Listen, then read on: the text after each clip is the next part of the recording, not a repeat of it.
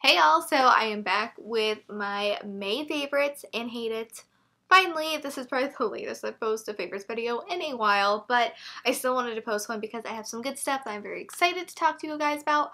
And then also two skincare things that definitely did not work out for me. So May was definitely a month of highs and lows. I definitely took a break. If you want to know more about that, then check out my Ready With Me. That should be the video right before this one. But I got sick, it didn't feel very good, wasn't super inspired, and then I went out of town for my best friend's wedding. But going back to the not feeling great and ugh kind of thing, that meant I didn't wear a ton of makeup this month. Honestly, probably about half the month I just did sunscreen, brows, and mascara. But with that said, I was paying a lot more attention to my skin, and oh my god, it takes so much less time. I know this is gonna sound so stupid, but it really does take you a lot of time when you don't do like a full face. I was able to get to work real early, then I got to leave earlier. It was all beautiful. But anyways, I have some makeup favorites, I have some skincare hate-its, and some like random favorites, and it's just gonna be a good time. I love doing favorites videos, and you guys seem to like my favorites videos too, so that's great. So yeah, let's just do it. Let's get into it. Let's start with makeup. Now this first favorite I want to talk about is a primer, and it kind of snuck in at the end of the month, but I really need to tell you guys about it because it's about to be summer, and this is the primer you're going to want if you live in a super hot climate where you're sweaty and nasty and gross, and it is the J.One Jelly Pack. It's a concentrated multifunctional primer gel. It's supposed to be a primer, hydrating, firming, smoothing, all in one. It's supposed to give you that like glass skin appearance, which is whatever. But really what it is, it's a good gripping primer. So the texture of it is super weird. It's like sticky, but like not all at the same time. It's tacky, right? So you just need to work it into the skin. I usually just, tap it in, and then it starts to get a little bit easier to rub in. It's very cooling, kind of feels like water, but there's definitely some stick to it, and it seriously holds onto your foundation and your powders and your blushes and everything you have on your face all freaking day. This was the primer I brought with me to Georgia because I knew it was going to be hotter than Hades, as my mama says, and it was like 99 degrees, 100% humidity, just like straight up hot, and my face stayed on the whole time. It was like magic. So if you are somebody who lives in a hot environment, or you're going like vacationing somewhere where it's hot or something, I would definitely think of investing in a good gripping primer. This is the one I have. I really like it. I think CoverFX has one too that people really like, but I can only speak to this one. But it's so good. Definitely going to be a staple for summer. Now, my next favorite, we'll just go into complexion because I feel like that makes sense. Primer, foundation, whatever. So the foundation I've been really liking this month is the Revlon Photo Ready Candid. When I first started using it, I wasn't super sure. I think I did a review on it, and like at first it wasn't so great, but it wore better throughout the day. And I decided to bring it back out and put it back in rotation after watching, I think it was Samantha March. She was like raving about it or something. And I have been really liking it. It's been working really well with the humidity and everything. It's definitely more or less like a light to medium-ish kind of coverage, which is what I personally prefer for, every day and just going to work and stuff. It has a natural finish, so it looks like your skin. It doesn't look like you are cake face or anything, and it wears well throughout the day. It has a pump, it's affordable. Really, it just checks all the boxes for me, and I've been really liking it. In case you're wondering, the color I have is 240 Natural Beige. Am I the only one who never reads the back of these, and then when you do, you're like, oh, so those are the claims? So it says it's supposed to be medium buildable coverage. I would definitely say it's more like light to medium buildable. If you want to really like pack it on, it can be medium, but if you're looking for a ton of coverage, don't go for this one. It has no harsh ingredients, anti-pollution, antioxidant, anti-blue light, and oil-free. So that's cool. Really, I just like how it makes my skin look, and I like that it's affordable, and I like that it's in a pump. So it's like a win-win-win. Really like this. It's been my go-to so far this month. As for eyeshadows, I haven't been doing anything crazy with eyeshadows lately. Again, I usually won't even wear eyeshadows, but when I do, I'm still reaching for my Colourpop Dream Street and Zodiac palettes. These are like my two favorites. My Dream Street palette is so disgusting. I'm about to hit pan on this shade and on this shade, because they're my faves. Even this like red shade, we're getting a pretty good dent in, so I've been really liking that. And then of course my Zodiac palette, I like to use these together because this one gives it like a pop color, and they work well together. So you guys know I love these. They're amazing. They're also affordable, and they're staples, you know? For highlighter, I've been really liking my Essence Pure Nude highlighter. This is in the shade Be My Highlight, and it's just like their original. It's what, $4 or $5 at Ulta, and it is so pretty. It's just a very simple, very smooth, light baked highlighter. This is something that I feel like everybody probably has in their collection because it's so raved about. It's like everybody's favorite drugstore highlight. To me, it's up there with like the Wet n Wild ones, but those are more intense. This is definitely more soft and more appropriate for every day, or those days where you're not wearing a ton of makeup like I have been doing, and it just gives a really beautiful sheen. You can also use this as eyeshadow. Just swipe it on, takes 2 seconds, and it's just so pretty, and it's just what I've been reaching for because again, I haven't been going for much lately, but this is like just enough. Okay, and my final makeup favorite is a lip gloss, which I feel like lip gloss is definitely here. Like liquid lipsticks, who we're here for the lip gloss. So I picked up the Fenty Beauty Gloss Bomb in the shade Fussy during the Sephora BIB sale, and I have been really loving it. I have it on top of my lipstick now, and I just freaking adore this stuff. I like to use it on its own, underliner, overliner, or over lipsticks. It's just such a good texture. It's a little bit of a thicker gloss, but it's not sticky, and it doesn't feel like it's just going everywhere, which is nice. I'll add a little bit more just because, you know, more is more. It smells good. It smells like candy, and I really like this color in particular because it's a little bit more pink. I kind of want to get the universal shade. Is that what it's called? Just universal? I don't know what it's called. Just because I like this one so much, but I also feel like they're very similar, so like I don't necessarily need to, I just want to. But I really like this. And this one has little micro shimmer, so it makes your lips look extra shiny, and I see the hype. I get it. I totally get it. I will say it's kind of pricey for a lip gloss. I want to say it's like $18, but it is a good gloss. It definitely is. Even though I will say I was watching Jen Loves Reviews live stream. Was it a live stream today? I think it was. And she was using a Milani, like a new Milani gloss that she was comparing to these. And that is probably like half the price. So maybe we can look into those together and see really if it's a dupe. But all in all, I've been really loving this gloss. Again, in the shade Fussy, so it's the more of a pink one. But yeah, it's great. Okay, so let's move on into skincare. So first things first, did I include this in my last month's video? Maybe I did, but I'm still liking it if so. And it's the Drunk Elephant Slaai Makeup Melting Butter Cleanser, and this is just their makeup removing balm, and I'm probably about like almost halfway through with this, which is sad because it's kind of pricey, but I will say this is such a good balm, especially if you're somebody with dry skin like myself. This one is just so rich and like oily, but the oils, this is gonna sound bad, the oils kind of like seep into your skin and kind of moisturizes it, so when you wash the product off, you don't feel like everything is gone. Your skin is left feeling nice and hydrated and plump, but not dirty or greasy, but just feels good after you remove it and after all of your makeup's removed.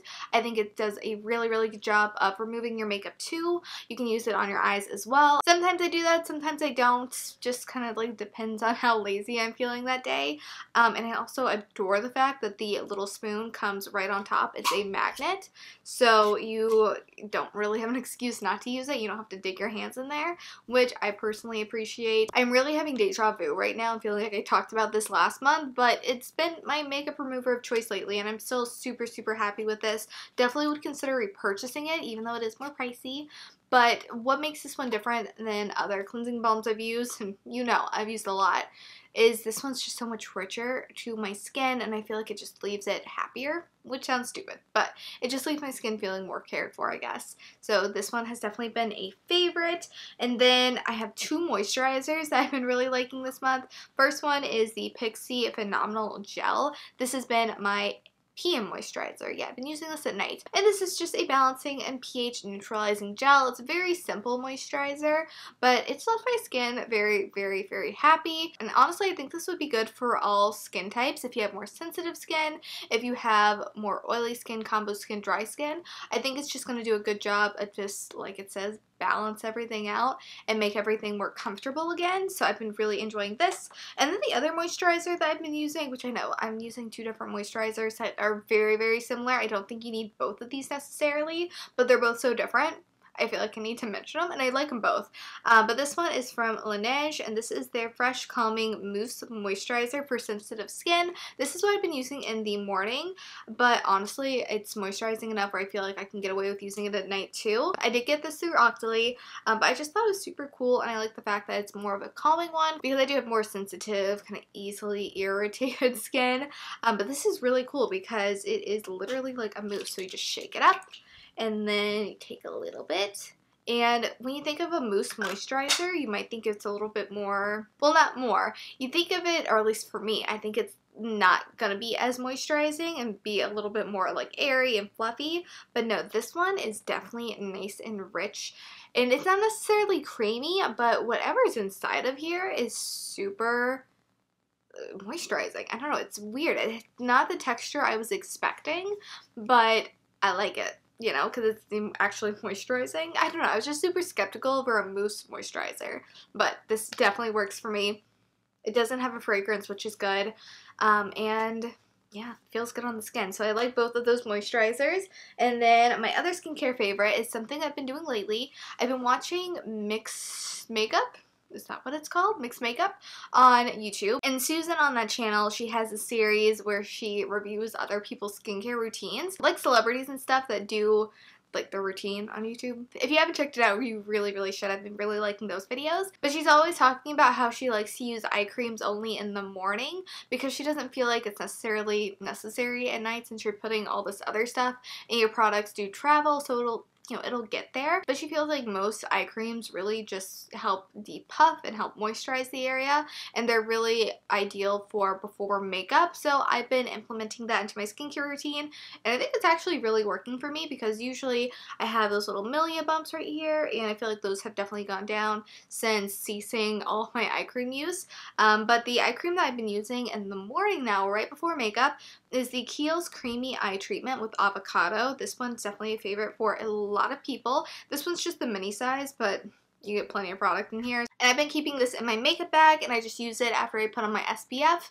and I just, tap it in like you do. And I will say I wasn't the hugest fan of this eye cream before using it right before makeup, just because I feel like it wasn't moisturizing enough before bed, or it didn't it didn't blend out enough. But I think this works really well under makeup because it's not super greasy or anything. You don't put it on and think, whoa, I need to let this sink in. It's kind of like a lot right now. It just sinks right into the skin, and I think it works beautifully. So this has been a fave. Okay, now let's get into the random favorites. And the last physical favorite I have is the razor I've been using lately. I've been using this razor for probably 3 months now. I keep meaning to talk about it, but I also keep forgetting to talk about it because it's just in the shower, it's whatever. But this razor I've been really liking. It is I think it's just called the Flamingo razor, and you can get these at Target, and I just been really digging it. It wasn't too expensive compared to other razors. It was comparable in price, but I really love how it looks. I'll admit, I like the color and stuff,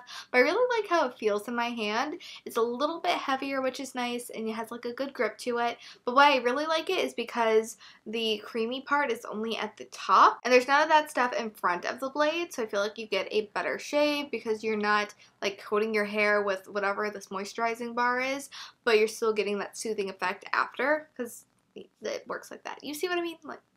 Yeah, you got it. So I've been really liking this razor. I really need to replace the head on this razor, so I apologize. But it's good stuff if you're in the market for a nice, good razor. This one definitely is. Ooh, and I also really like the little doodad that it comes with to put on your shower wall that holds it up, because it actually holds it up and it's not falling every 2 days. So that's awesome. As for my other random favorites, I have been loving The Bachelorette so far. It started earlier this past month in May, and oh my god, love Hannah. I think she's going to be such a good, iconic Bachelorette, and I love that she's just kind of telling it as it is. So that is really cool. Let me know who you think is going to get the final rose. I'm between Jed and Peter. We'll see. No spoilers, please. But yeah, I've been loving that. I've also been really into watching Survivor on Amazon Prime because they have the first 20 couple seasons, and I've been watching those nonstop. And it's so funny because whenever I watch those shows, I'm like, oh, I can totally do that. easy. Meanwhile, I would literally die. So I don't think I'll be signing up anytime soon. Oh, and I've also been really liking The Amazing Race, even though I've missed the past 2 episodes, so I need to catch up. And again, that's another one of those shows where I'm like, oh yeah, me and my friend Liz would totally dominate, even though, like, she'd do good. I would just be like the hype girl, but anyways. And really, yeah, that's been like my life. I've been watching a lot of TV lately. So those are, I guess, all of my favorites. Now, let's talk about the 2 hate-its. They're both skincare items, which is very unfortunate, but, you know, some things just don't work out for you. So the first one is from Tula, which I have been so excited to try something from Tula. This is one of those social media heavy brands, but everybody seems to love it, and I got this purifying face cleanser in a FabFitFun box, and I was very excited because I love cleansers. Really wanted to try this brand. It was going to be great. And not great. So it's more or less like a texture thing. So whenever I put it in my hands and started to rub it in, which keep in mind I'll do it on a wet face. I use this as my second cleanse, and I'd be rubbing it in. The product just kind of like built up on itself and it got a little chunky. And I didn't like that, so then I tried to like rub it into my face aggressively to get the chunks out because like a texture thing I did not like. And that's when I discovered that this is a foaming cleanser, which isn't my favorite just because foaming cleansers can typically be a little bit more harsh on the skin, wear away at your moisture barrier, and it's just like not always a good thing. Not saying that all foaming cleansers are like this, but in my experience most are, and this one definitely gave me that dry feeling after I washed it off. So I've since used it, and I guess I can give it to a friend or something who maybe has a preference to foaming cleansers. I don't know. And then the other skincare item that did not work out for me, and I'm so disappointed because I was very excited. I also got this during the Sephora VIB sale. Lucky for me, I got it as a freebie. But it's from Herbivore, and this is their Emerald Cannabis Sativa Hemp Deep Moisture Glow Oil. And you guys know I do love a good facial oil, and I was in the market for one. So when I saw this one was like a freebie, I was like, oh, absolutely.